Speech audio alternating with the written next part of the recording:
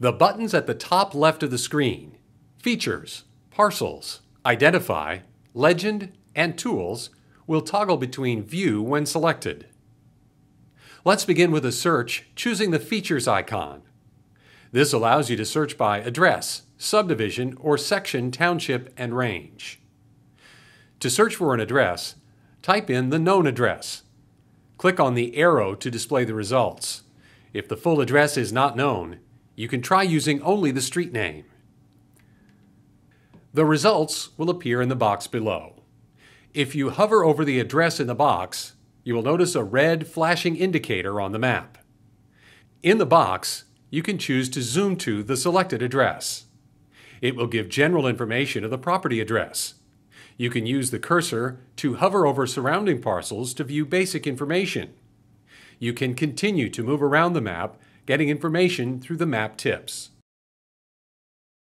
For more detailed information on a parcel, click on the yellow icon in the map tip box. You can also search for a parcel using the Features tool to search using a known subdivision or section, township, and range. To clear your selections, choose the Clear button. To view your history of searched parcels, open the Features panel and choose the clock icon. You can then view details, zoom to, or delete the history. Now, let's choose the Parcels icon.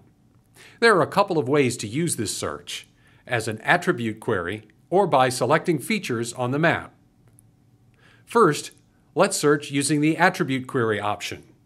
Here, you can search by physical address, owner's name, or assessment number. Let's choose to search by assessment number. Type the known assessment number. You will then notice the number listed below. By selecting the one you are looking for, a box will appear on the right side of the page while zooming into the highlighted parcel. This information will only show the tax data received by the Louisiana Tax Commission. By clicking on the arrow in the Search Results box, various detailed tax information will appear. You do have the option to generate a report so that you can print your results based on the parcel and information. Another way to search for a parcel is by using the option to select Features on the map. Here you can select features by a point, polyline, polygon, circle, or rectangle. You can search parcels, addresses, or subdivisions. Let's choose Parcels and select by polygon. To begin, click the beginning point. Draw a polygon and double-click when complete. This should highlight parcels within the polygon area and bring up the search results. By scrolling through the list, you will notice that each parcel highlights as you hover over it.